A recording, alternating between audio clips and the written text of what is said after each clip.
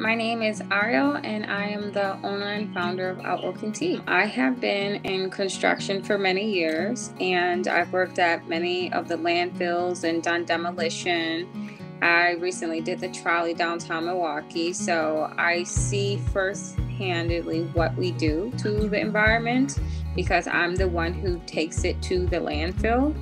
And from the years of being in construction, I wanted to make sure that I could weigh my sins of environmental impact on the Libra scale and try to give back to the world. So really, Outwoken Tea was my way to give back for everything that I've done.